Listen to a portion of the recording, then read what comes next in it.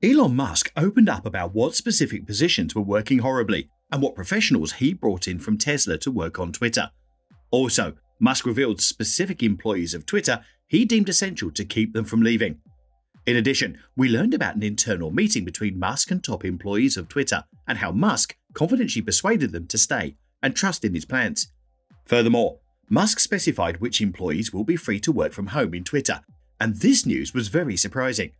Moreover, Musk announced that these were his final layoffs, and now the company wants to hire new employees for specific, very interesting work. Musk announced a few very interesting updates on Twitter, and this is very interesting, so let's explain it. Meanwhile, resignations came in from some employees. Twitter later announced via email that office buildings would be closed and employee badge access would be disabled to make way for new policies and practices. This was the start of the new leadership. The CEO told the company's surviving staff to quit or commit to producing a breakthrough Twitter 2.0. Those that are left will be given 3 months severance money, and this decision is pretty justified, as it's his way of making the company more competitive. What's more, these decisions also presented a chance to further slash expenses and rid the company of people who don't believe in a strong work ethic brought on by Musk's leadership. And let's face it, the man was running 2 of the most successful businesses before this, so he clearly knows what he's doing. What's more, Musk has brought in some engineers and top managers from his other firms, like Tesla. Of course, for now, many of them are still learning the mechanics of the social networking site. But a few days ago, Elon posted that Twitter is not much faster than before, so seems like the new employees are doing great. Some important teams are also to be made. These include the traffic and front-end teams at Twitter, which direct engineering requests to the appropriate back-end services. And then there's the team that handles Twitter's core system libraries. Also, several members of Twitter's command center team also posted about their leaving. These are a group of engineers who are on call around the clock and operate as a clearinghouse for internal difficulties. What's more, the staff in charge of managing the Twitter API for developers has also been reduced. Elon knows that the best people aren't going, so he's not too worried. As Twitter's new owner, his first goal has been to dramatically change the company's work culture. This includes working long hours at a high intensity, which is his signature way. He might not be too worried, but that doesn't mean he doesn't care about the success of the company. Musk has become really worried that some employees and their attitudes may now destroy the company. So, according to individuals familiar with the conversation, he met with a small group of top engineers to learn why so many of them wanted to leave. He talked to them about the issues and even pacified many of them. For example, some staff members were confused about whether Musk will still compensate them with stock now that Twitter is a private company. But rest assured, he stated that the best workers will receive stock options, like they do at SpaceX. And some people were even worried that Apple would now remove Twitter from the App Store, and Musk has confirmed that's not going to happen. He actually even got a tour of the Apple GQ and had a discussion with Tim Cook about the two companies. Coming back to the situation at Twitter, a day after hundreds of Twitter employees decided to resign, the new CEO issued an urgent call to the company's employees that anyone who writes software should meet him. What's more, Musk requested software developers to go to San Francisco and see the Twitter office in person in an email.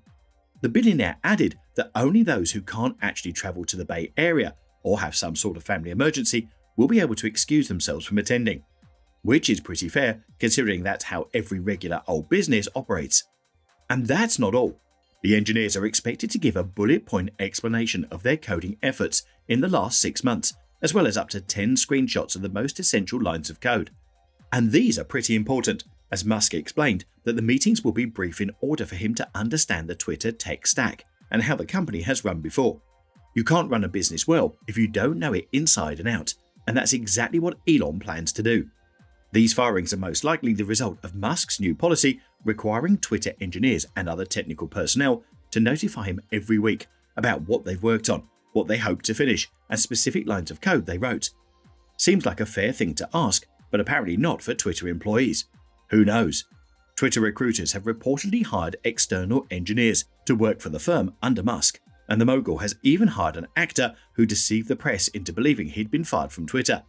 So, we really doubt some of the news that is coming up on what the kind of CEO he is, because the press is super easy to fool. According to 2 attendees and a partial tape acquired by The Verge, Musk stated during an all-hands meeting with Twitter workers that the firm has now finished with the layoffs. Instead, it's now looking to hire for openings in engineering and sales, and that staff are encouraged to make referrals. While the exact details are not clear right now, they're sure to be in the coming future. So people looking to work under Musk should keep their eyes peeled for the position soon to be posted on the website. Then, it was an all-hands meeting where Musk addressed Twitter employees, since he invited everyone to come on board with his company culture mindset. While taking staff questions from Twitter's San Francisco offices for roughly half an hour, Musk stated that there are no plans to relocate Twitter's headquarters to Texas, as he did with Tesla. But it may make sense to be dual headquartered in California and Texas. And hey, it'll definitely make Elon's life easier too. But these critics aren't the only hurdles right now. 7 Democratic senators demanded that the Federal Trade Commission look into whether the company had breached a customer privacy arrangement with the agency since the world's richest man took charge. And then Bloomberg reported that the company was sued for the layoffs it had to do, citing a class action complaint filed in a San Francisco federal court. So, what's the story behind this allegation? The complaint claims that the company fired employees without providing enough notice, in violation of the Worker Adjustment and Retraining Notification (WARN) Act. This is a federal statute that requires companies to provide employees affected by plant closing and mass layoffs early notice. But here's the thing, Twitter has notified a federal judge in San Francisco that a complaint alleging that the company violated US law by firing thousands of employees without notice is unjustified, and has requested that the allegations be handled through arbitration.